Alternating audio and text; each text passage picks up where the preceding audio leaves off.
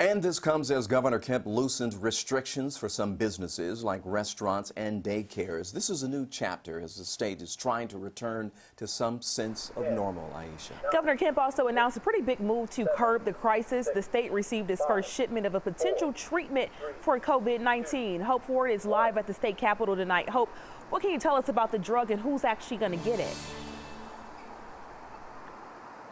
Well, Georgia received 1,200 vials of remdesivir from the federal government.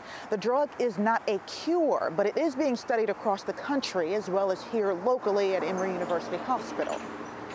Before we fully deploy, we will learn as much about it as we can. The state's public health commissioner, Dr. Kathleen Toomey, and the health department will work to determine how the limited supply of remdesivir will be distributed. Early studies show it can help patients with COVID-19 recover faster. So the FDA authorized emergency use earlier this month. But studies show the drug can lead to some liver damage. But our own Emory University Hospital did some of those very trials, and we will be relying on their experience. Meanwhile, Governor Kemp will allow certain businesses like restaurants to expand operations. We will allow 10 patrons per 300 square feet of public space in restaurants and dining rooms and increase the party size per table from 6 to 10 people. Child care facilities will increase the number of people allowed in a single classroom from 10 to 20, which will allow more facilities to open. And on Thursday, summer day camps can open, but must follow strict guidelines. Overnight camps will remain closed, as will bars, live music venues, and nightclubs. Public swimming pools, they're allowed to open too, as long as the operators adhere to strict rules.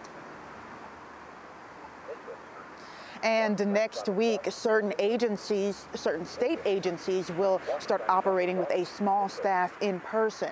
Kemp says he'll release more details on which agencies and how they'll operate in the next few days. All right, Hope, let's walk this one back. So Governor Kemp says that he made the decision to loosen some of those restrictions because hospitalizations and ventilator use continues to drop. But then later he said we can expect to see the number of cases increase in the state. Make it make sense.